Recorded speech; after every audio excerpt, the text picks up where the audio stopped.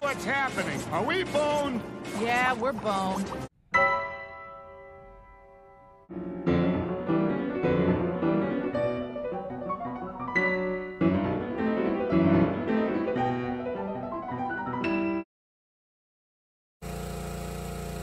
I just finished bucking 4 cords of ash and hickory, fired up the 3-year-old Bearcat here, and now look what happened. Aunt Flo is in town.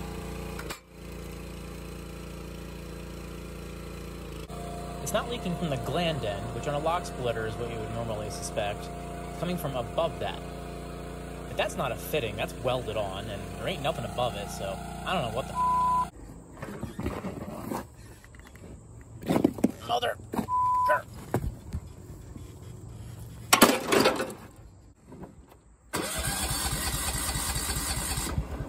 Strike 1!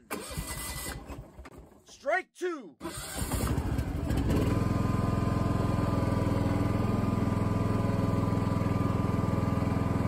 The first step for finding hydraulic leaks in power equipment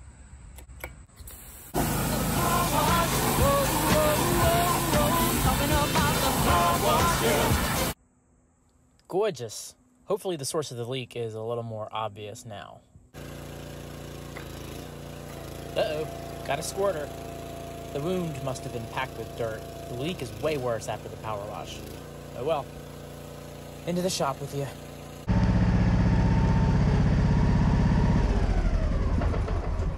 Looks like the weld actually cracked at the trunnion, which is really unacceptable. The weakest link on a splitter should be the engine. It's much safer for an engine to stall than for a frame weld to fail. Fortunately, this didn't snap off completely during that fatal split and release a metric ton of potential energy all at once. Crappy welds are a known issue with these things, but don't take my word for it. Google Bearcat splitter recall.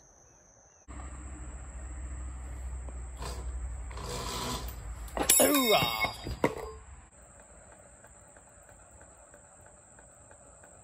Next, I'm going to remove the wedge, which is a second weak link on this $2,200 splitter. It doesn't split so much as violently bifurcate rounds.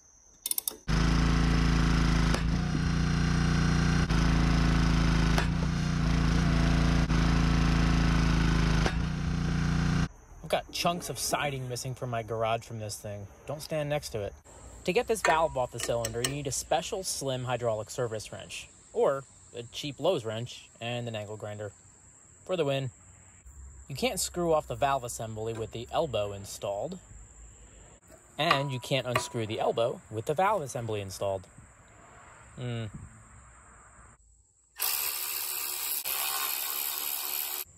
so smart now, are you? Now you can unscrew the valve. It's quite heavy, so make sure you don't drop it in your drain pan and make a splash all over the place like I did. Got to get the 3 fasteners holding on the driver's side guard, as well as these 2 on the clamp. The cylinder's mechanically free, but it's still draining, so I'm going to let it drain fully so I don't make a mess and come back in the morning. ATF's a bitch to get out of your clothes. Good morning, YouTube. 8:30 a.m. and I just tripped over my drain pan. Well, I'm down to my house painting pants. They're the last pair of pants I have, so hopefully this goes well. Otherwise, I will be prepping and welding butt naked. Not ideal.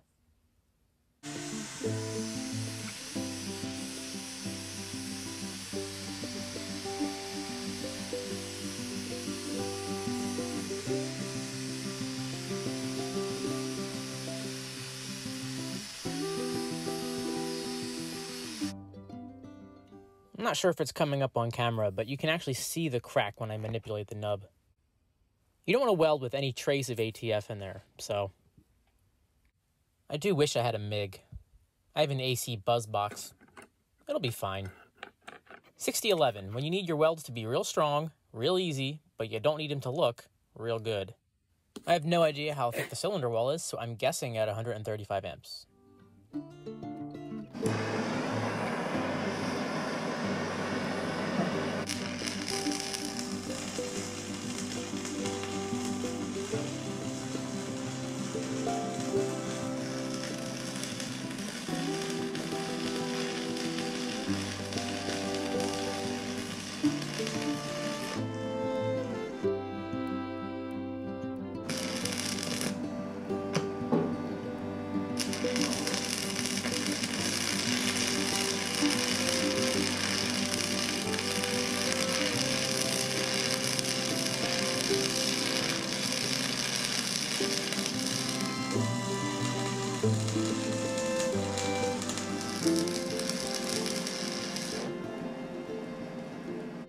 Why are welders like hookers? You always find them asking for more rods and more money. I'm definitely not a welder, I'm just someone's dad who owns one. Still, for 6011 AC on a round cylinder, this ain't too bad.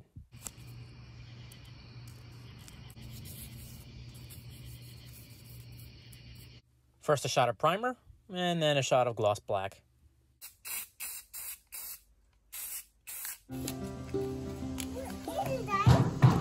This is a hydraulic cylinder. Is it a train? No, it's not a train. It's a hydraulic cylinder. Can you lift this? Okay. Alright, take it one side, you get the other. Ready? 1, 2.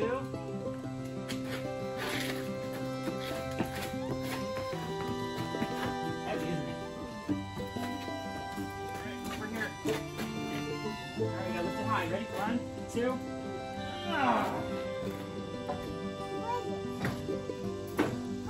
Thank you.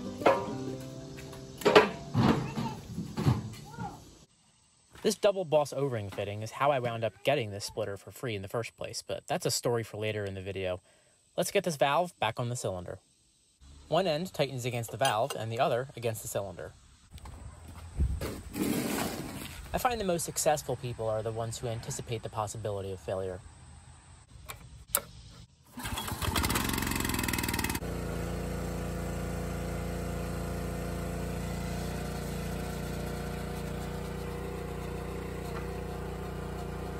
Well, there's no leaks, but then there wouldn't be, because if you couldn't tell by the way the ram is moving, the pump is sucking air, not fluid. Good news, it still hasn't primed, but it has started leaking. See how frothy it is? Those are bubbles from cavitation. It means it needs fluid. $40 of brand new fluid later, and it's barely at the low mark on the dipstick. Don't be an idiot like me. Always use a clean drain pan so you can reuse it.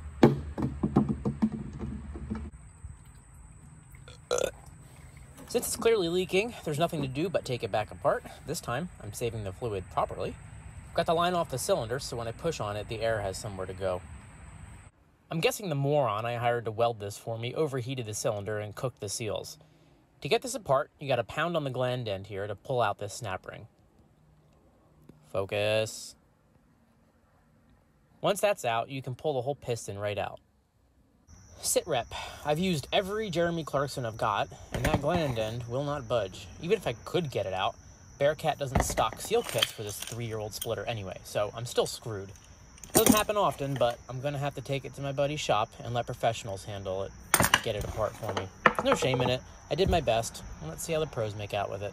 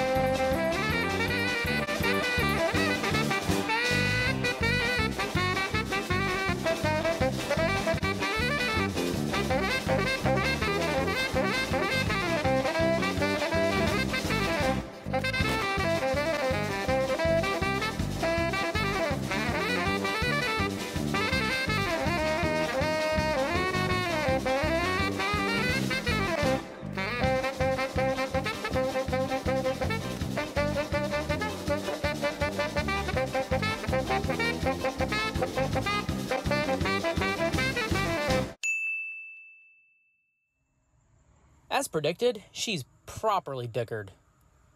I had to pay them $70 to get that apart for me. Money I'm never going to see again, but I think they earned it. And frankly, I was cackling the entire time I was editing that, so that was worth it. Here's the piston. See that nick?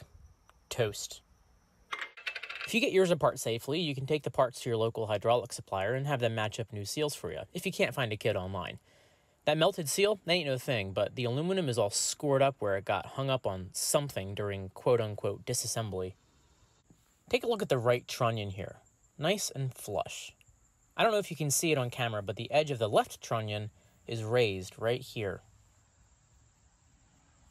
So what happened is this trundle bent up during a particularly hard split and pushed the side of the cylinder in. My weld was good, but in addition to cooking the seal, I also welded it in a subtly bent position. This cylinder's never going to seal again. The shaft also has a bunch of nicks and scratches in the chrome. I don't know how that could have happened. It was handled so ginger carefully. Normally, this is where I would order the factory replacement part. But first of all, yikes. And second of all, nobody has any in stock. In addition to giving me closure and a good laugh, my mechanic tipped me off about this aftermarket MTD cylinder made by Tool Tough. It should fit for half the price. It's a ½ inch bigger, so it'll have 1/8 more power and move 1/8 slower. It's got the right stroke, fittings, and mounting style. I'd sure like to see it in person before plunking down $400, but what the hell, I'm feeling lucky.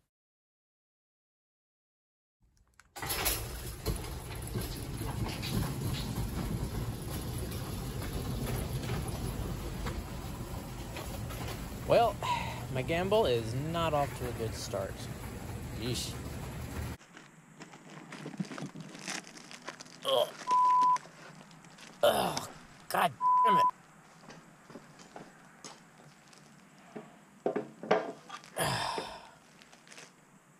It fits right up. Look at that.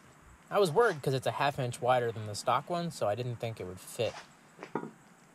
Wait a minute. Stock one is 4 inches, and the new one is also 4 inches. Also, don't call me transphobic, but that ain't female. That is, but it's supposed to be male. And smaller. Also, I did not know Jack Links made hydraulic cylinders. So, yeah, not only have I been scammed, but now I'm hungry for cheddar cheese beef sticks. I don't want to say the name of the seller, Best in Midwest, but neither Amazon nor Tool Tough have heard of them, so there's a mystery. Shout out to Tool Tough, who had an engineer reach right out to me to help me find the right part, directly from them.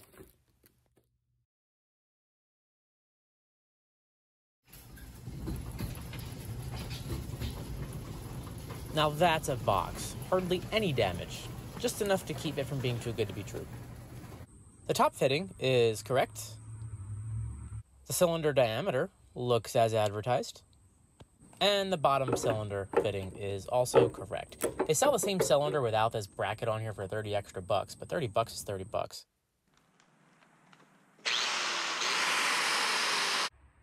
I wouldn't believe it if I wasn't seeing it, but the hard line even bolts right up. No modifications needed at all. This may turn out to be a truly painless upgrade. Oh, wait.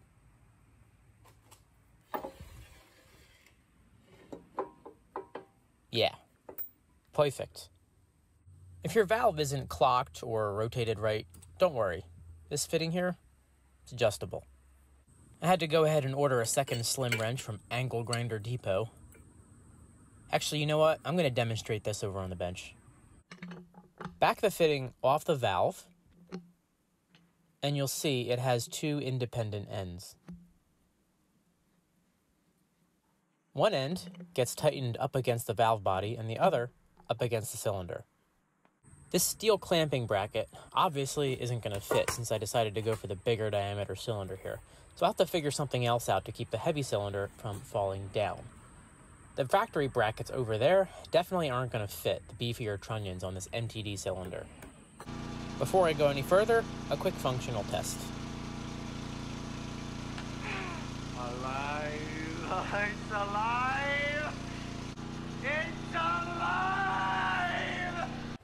Like I said, the factory brackets fit the beefier trunnions on this MTD cylinder perfectly. Beautiful chrome shaft. Seems like a quality part. And also, unlike the factory cylinder, this one is designed to be rebuilt easily with standard common size off-the-shelf parts. Should have seen this coming. The oil level was just at the low mark on the dipstick, and now I've got a larger cylinder. It's sucking air and cavitating again. Nothing another trip to Advance Auto couldn't fix. Running and splitting smoothly now. I don't really feel the extra 3 tons, but then this hickory splits like soft butter. And plus side, I also don't notice the slower speed. I've got some 90-year-old ash rounds to split, so that'll be my real test. So why do I say, oh, they don't want you fixing the splitter? Well, Echo dumped their Crary Industries Bearcat products in 2020, and Echo Bearcat just became Crary Bearcat. After lawsuits and major recalls, and presumably crappy sales, it's no surprise that the Log Splitter line and related parts support quietly disappeared from the Bearcat website. If you see one of these for sale used, do not bother. I pulled this from the scrap pile after my neighbor lost patience after a few short years. Non-existent part support, whack-a-mole leak repairs, including that double boss O-ring that leaked since new, despite several half-assed repair attempts by the local lawnmower shop, plus multiple failed welds that had to be fixed. Well, that would piss me off too, so I don't blame him for getting rid of it. I, however, am only into the cost of the cylinder repair here. If I'd paid retail for it new, I'd be tempted to follow the advice on the sticker here and recycle the whole thing. But f*** you, Bearcat. I don't give up easily, and I'm going to keep fixing this thing and keep it running forever, even if it is just out of spite. Hopefully you can too. Thanks for watching.